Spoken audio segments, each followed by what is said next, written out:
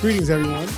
Welcome to our intergenerational conversation. We are here at Cathedral International in Perth Amboy, and we are excited to share this conversation with you, with some of our members and leaders from the multiple generations. So we're going to start here, and we're all going to introduce ourselves, and then we'll jump right into the questions.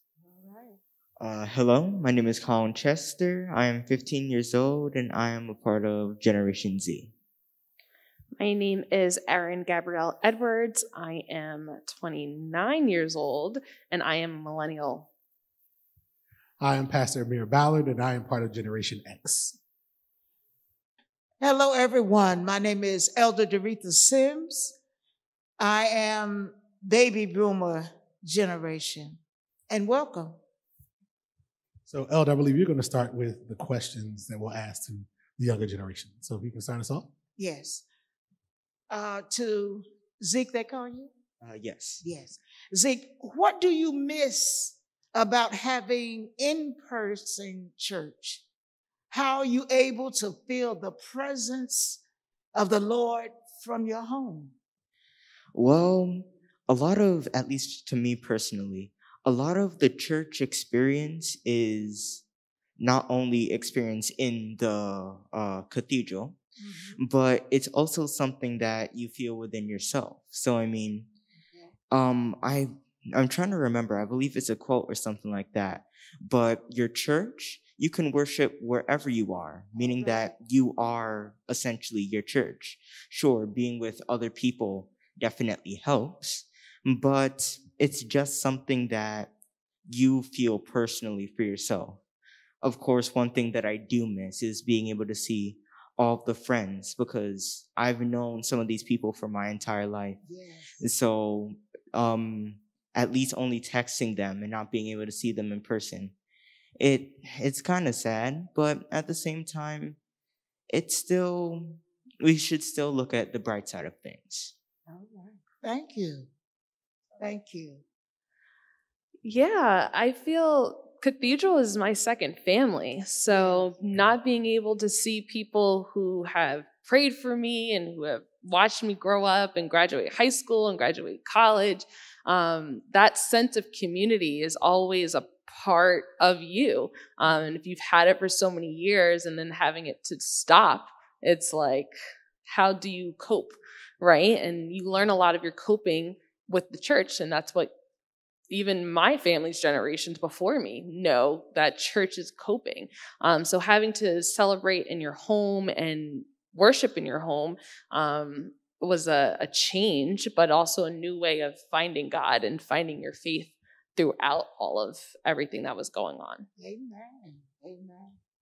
I think something that resonates with me in that question, I think is similar, at least to what you all have shared, is this idea of community. And you sort of named that, Aaron, missing the community, missing seeing people. And I think it's best exemplified when we have had our drive-through events, either from Christmas to things that we've had recently. You can see that people really miss seeing each other and being in each other's presence. And I think it speaks to this whole idea of community. And I think really what Jesus is pushing us to is developing a community of believers. So that's definitely something I really miss as well. Amen. But Zeke said something. I miss in-person church. I really do. I like the drums. I like the piano. I like the bishop saying amen. But Zeke said something. He said he had to learn, or we have to learn, the church is more than the building. And it was reminded to Doretha that the church, I am the church. I just come to the building to have church with my brothers and sisters. So thank you. And thank you, and thank everyone. Amen. To know that we not only need the building, but we need each other.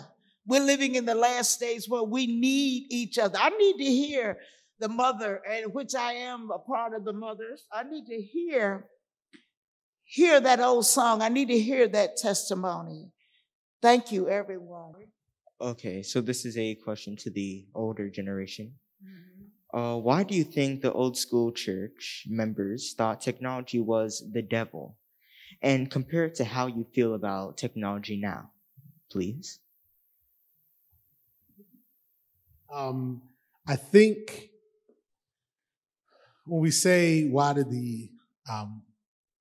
when technology became popular, why did some generations believe it was not of God?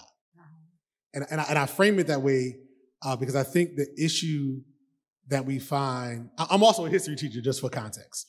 So I think what we find is that when people don't understand something, they tend to vilify it. Amen. And so if they don't understand it, if they don't have a knowledge or understanding of where it comes from, and how it functions, they have a tendency to vilify what they don't understand, which itself is problematic, but it's something that historically mankind and humankind has done. And so when technology comes along, everything from when drums were brought into the church or when new instruments were brought into the church, for those who were established and didn't understand how it fit, it was so outside of their ordinary that the tendency was to vilify it, which I think that's problematic because our understanding of God is that God knew about the technology before we did.